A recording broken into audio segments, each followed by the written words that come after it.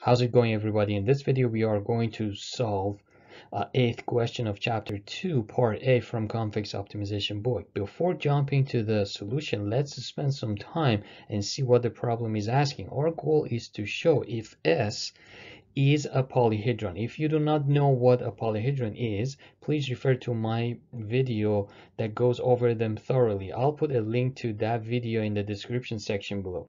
However, I will go over the concept of polyhedron very quickly. A polyhedron is the common solution of a bunch of linear equalities like this and linear inequalities like this, where the solution set of linear equalities is a hyperplane and the solution set of linear inequality is a half space.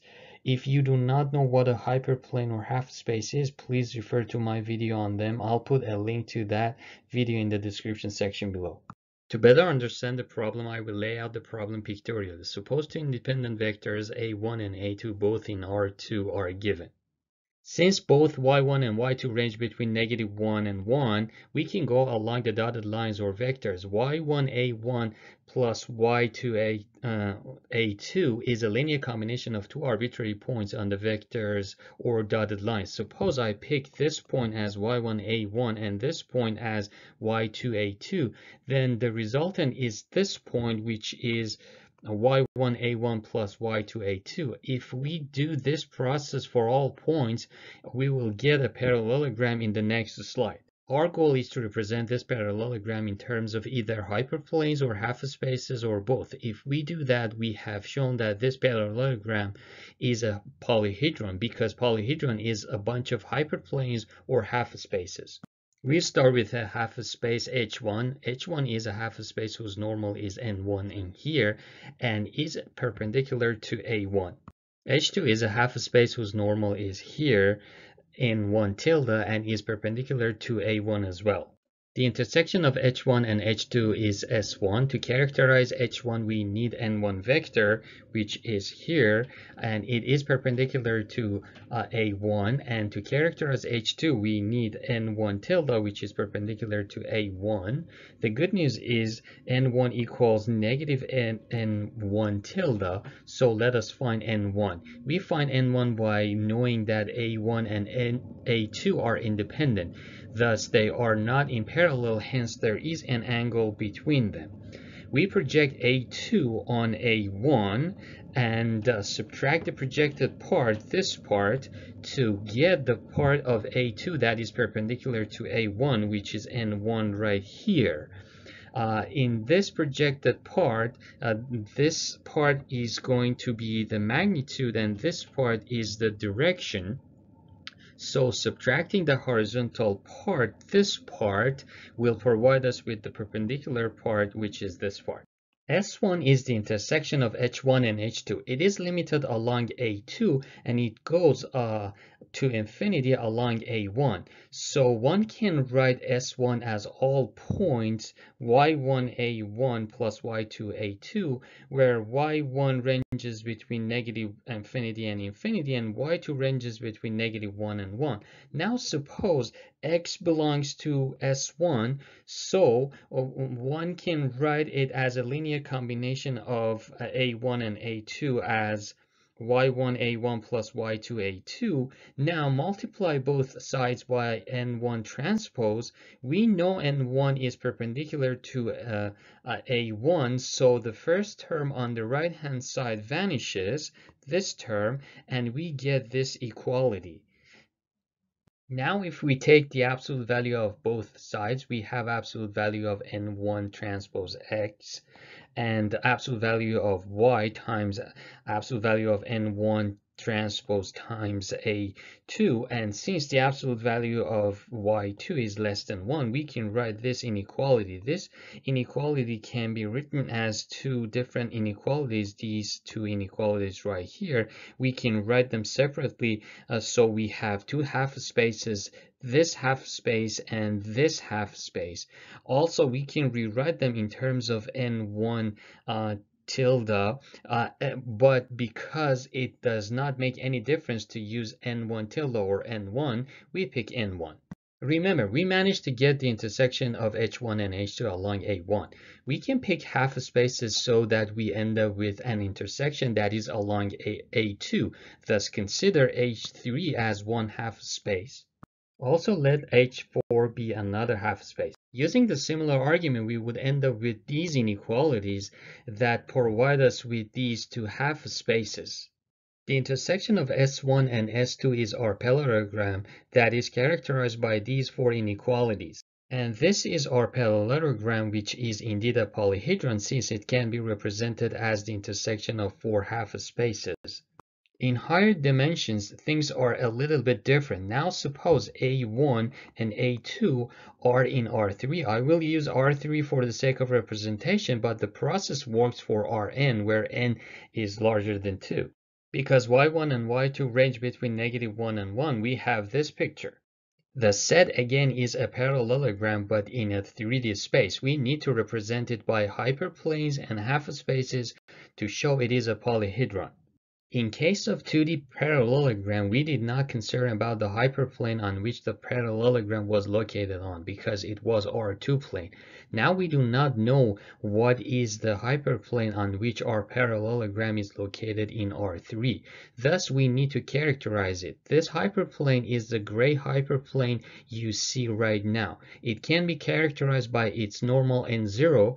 N0 is perpendicular to all linear combination of A1 and A2. All the linear combinations of A1 and A2 is the subspace spanned by A1 and A2. If you do not know what a subspace is, please refer to my video about affine sets where I explain subspaces as well. I'll put a link to that video in the description section below.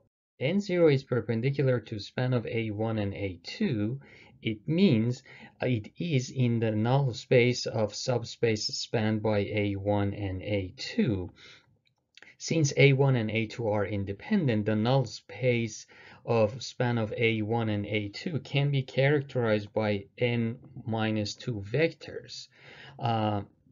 Hence, for all x in span of A1 and A2, we have these equalities. We can characterize the hyperplanes on which our parallelogram is located on. In other words, we are representing our hyperplane as the intersection of n-2 hyperplanes, and that hyperplane is S0, which is in a gray color. Let H1 be a half space whose hyperplane is in parallel with A1 and it is passing A2 and it includes A1. So it covers this part of the space. Since the hyperplane of H1 is in parallel with A1, its normal N1 is perpendicular to A1. Similarly, let H2 be a half space whose hyperplane is in parallel with A1 and is passing negative A2 and it includes A1. So it covers this part of the space. Since the hyperplane of H2 is in parallel with A1, its normal N1 tilde is perpendicular to A1.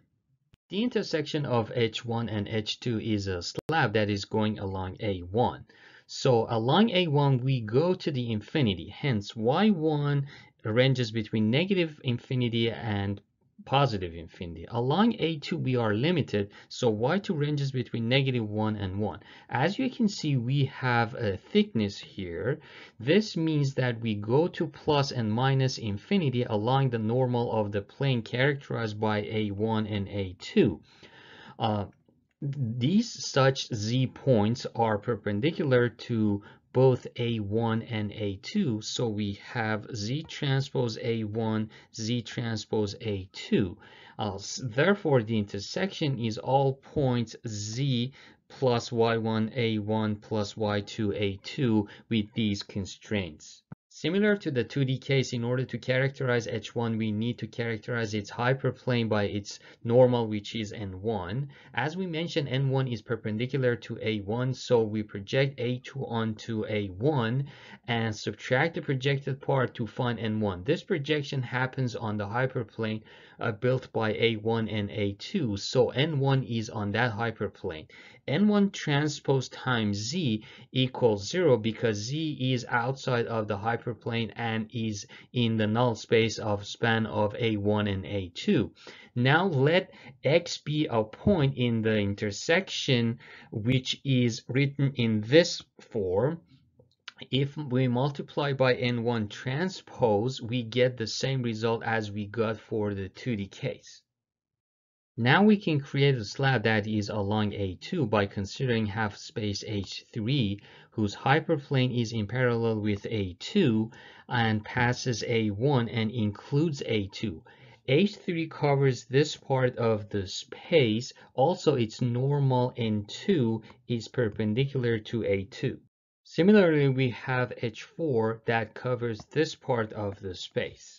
The intersection of H3 and H4 is going to be S2, that is characterized by these inequalities, similar to S1. If we intersect S1 and S2, we get a parallel pipet like the one on the next slide. This is the parallel pipet showing the intersection of S1 and S2. Remember, we had S0 as the hyperplane on which our parallelogram was located. So we find the intersection between parallel pipet and S0 to get our parallelogram in 3 dimensions. R3 was just for the sake of representation. For all dimensions, these inequalities and equalities characterize the set S. Therefore, S is a polyhedron.